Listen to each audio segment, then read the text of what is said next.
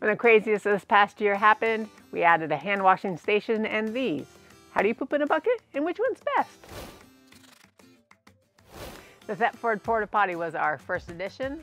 It's got a very large storage tank where it has a nice gauge so you can see how full it will get. On the side there's a convenient toilet paper holder, battery operated freshwater pump, and you fill up your fresh water here. It's got a very large tank for water.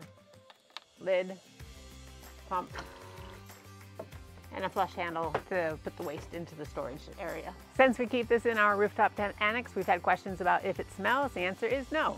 We use chemicals to put it in there, and we clean it. And there's a nice seal, just like a toilet, that goes down in. It's got a water seal, so it's all tucked away.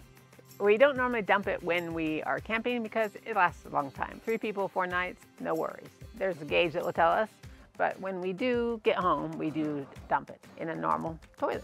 Gauge here to unlock the top. Slides the toilet lid part off. It's got a nice handle so you can just carry it. Flip the little thing down and it just pours on out. There's a little button here to help flush it down. Rinse it with water, dump out the water, good to go. So we don't actually poo in this because when you're dumping it, it makes the dumping process pretty gross if there's any splashing up.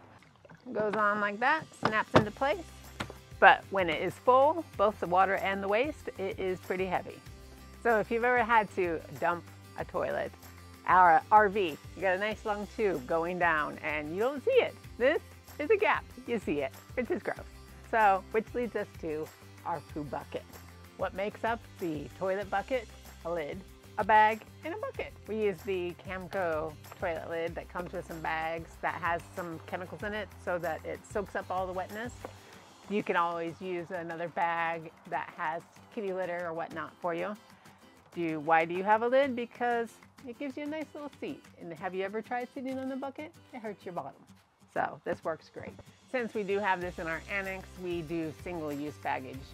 Some people may end up having kitty litter or sawdust with them and they just toss it in there and can do more than one time. For us, we just, after use, tie it off, dispose of it in the correct location, put a new bag in so that we are good to go for next time. The Camco toilet seat that we have is fairly lightweight. It does have a nice ridge where it fits perfectly onto our 5-gallon bucket. It's a Home Depot one. I know that it might not fit on all of them, but the Home Depot, it does fit. It's got a clasp that keeps it nice and shut. So really, you could use this for both pee and poo. It just adds something to soak up the liquid. We, of course, just use this as the poo. This you could use for pee and poo as well, but dumping is disgusting. This is definitely the more expensive version. If you had to choose one, this would probably be the one you'd want, only because it has the features of a toilet. It's the height of the toilet, it's got the waste compartment so it keeps the smell in, it's got the water pump that helps flush everything down. This, definitely a budget toilet, but works as well. And we got the bucket, we got the bags, which of course you'll have to replace. You can either buy the expensive bags that have the chemicals in it, or just the store brand ones and maybe add some kitty litter, and you got your lid. This is a solution we came up with all the changes in the world while we were camping. Hope it gives you some clarity and ideas for your future camping trip. Thanks for watching, and we'll see you next time.